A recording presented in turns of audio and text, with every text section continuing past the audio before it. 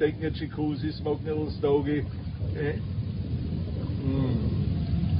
I just finished a bike ride and a little bit of workout, and I just, keep staying at home, away from the crowds and away from outside.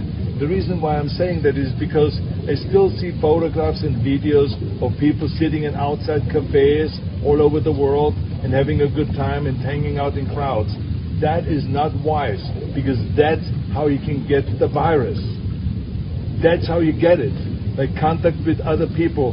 So stay away from crowds, stay away from being in restaurants and outdoor cafes, especially now in springtime where all the kids are going to the beach and celebrate and drink and all that stuff. This is not a good idea.